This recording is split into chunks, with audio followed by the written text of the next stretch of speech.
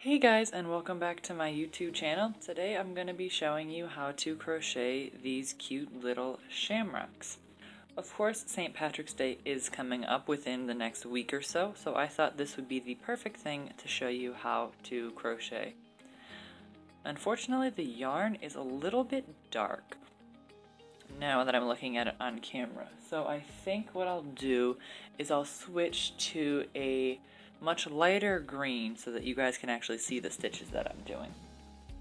So this is a really super simple project. It should not take you that long at all. And the materials that you're going to need for this project are, of course, some yarn. My favorite, as always, is Red Heart Super Saver. I'm using this nice dark green, forest green color. That's what I used for these, of course. What I'm going to be using for the video so that you guys can actually see what in the world I'm doing is going to be this bright green kind of springy color.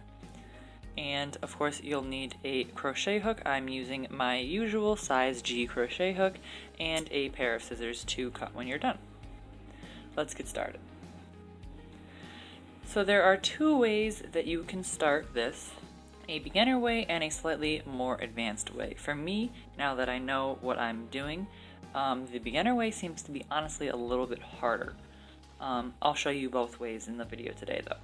So the beginner way, you start with a loop for your hook, as normal, and we are going to be doing a chain 4. So 1, 2, 3, and 4. Then you're going to go into the first stitch there and slip stitch. Now, as you can see in this jumbled mess, if you pull apart the stitches, you'll see a hole right there in the middle. And we're going to be doing 3 petals in this little tiny hole, which I think is pretty ridiculous. I think that's super difficult to try and get in that little tiny hole. So, if you want to try the more advanced, and I personally think easier version, I'm going to be showing you how to do a magic circle. That is the way that I've decided to try and do this.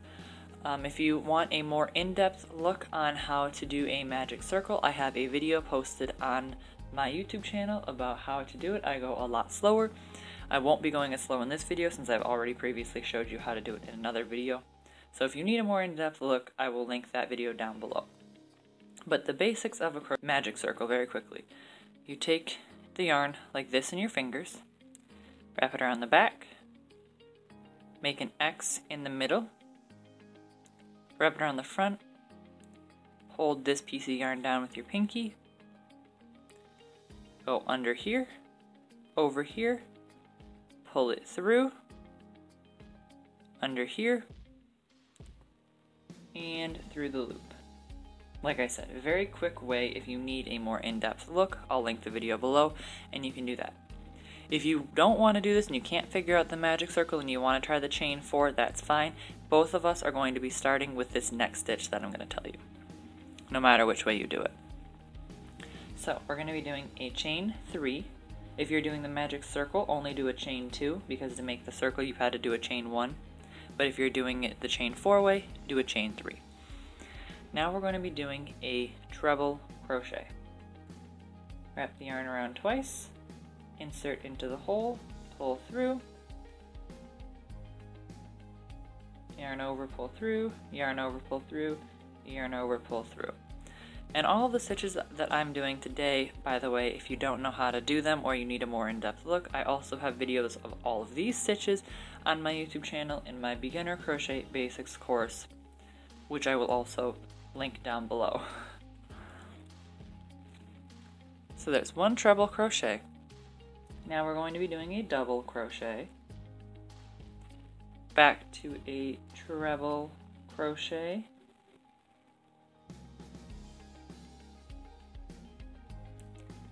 and a chain 3. 1, 2, 3. Now what we're going to do is slip stitch into the center here, whether you're doing the chain or this. And if you got this, and if you're doing it with the magic circle and your yarn kind of pulls away from each other, just kind of push it back into place there like that. Now with the magic circle, go ahead and pull on it a little bit so that you don't have as big of a hole to deal with. Next, what we're going to do is that same pattern all again. So this is one of the leaves. Now we're going to do a chain 3. 1, 2, and 3. Back to a treble crochet.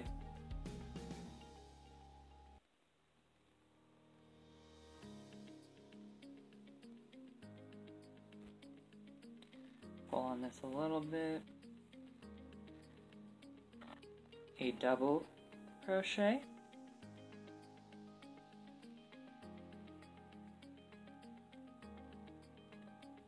A treble crochet.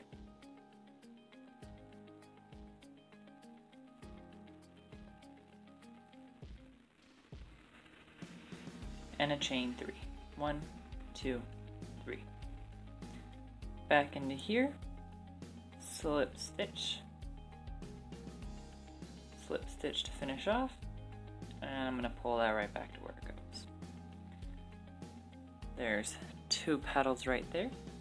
Now I promise, I know this doesn't look like a shamrock, I promise if you're doing the magic circle, by the end it will. Work another chain 3, because we're just repeating that same pattern over again, with a chain 3, a treble crochet,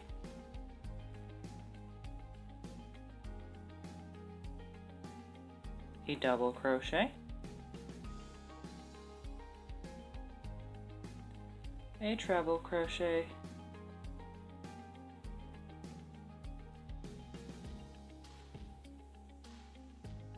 and a chain 3.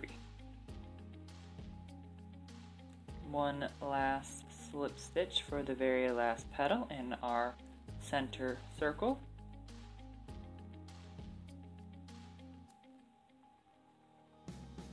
Pull that back to where it goes.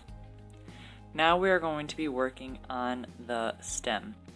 And I think here, if you're doing the magic circle, what you should do is pull that string that we've been crocheting into our work nice and tight, and as you can see, you now should have the same exact outcome as the people who were doing the chain 4 stitches.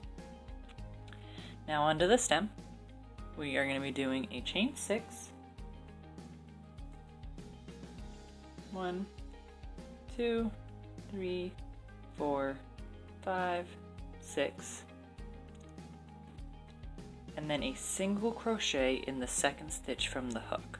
So not this one here, but this one. Single crochet. Then we are going to slip stitch in the last remaining stitches that we have. So 1, 2, 3, and 4. Now what I like to do is go up into one of the stitches here in the middle and slip stitch again to kind of bring our center, kind of bring our stitches back. Now what we're going to do is cut our yarn, pull through, and then I'm going to take what I just did, pull that to the back, and as you can see, you have a shamrock. Now we're just going to tie these two together. This one should not come out because we have been sewing, or we've been crocheting it into our work the entire time. But because it's the only other string that we have, and the other one isn't as tied down, we're going to tie these together to keep both of them from coming undone. And then I'm just going to weave them into my work, and I'll be back to show you the final project. And there we have it, the final project. So of course this is what it would look like in the dark green if that's what you chose, but like I said, for this video I wanted to do it in the brighter green so that you could hopefully see the stitches a little bit better. And that is it. Like I said, really simple pattern. You can put a pin on the back of this and put it in a hat, or use it as a brooch or a magnet. There's a million different options that you could do with this. Put it on blankets, things like that. Put it on coffee cozies and mugs. The options are basically endless. It's just a small applique that you can choose to do whatever you want with it. I will, I think, be selling these on my Etsy. I hope to get them up at least. If I see enough of an interest for them, I will be putting them up. If I don't, then maybe not, but we will see. I'll be asking my Instagram, Twitter, and Facebook pages what they think, if they'd like to see these in my Etsy shop. So if you are interested, comment below and let me know, or go on one of my socials and let me know there. Other than that, all of my links to my blog, socials, if I put this up on Etsy, the link for that will be down below. Everything, like, comment, and subscribe. I hope you enjoyed this video, and I will see you in the next one. Bye-bye!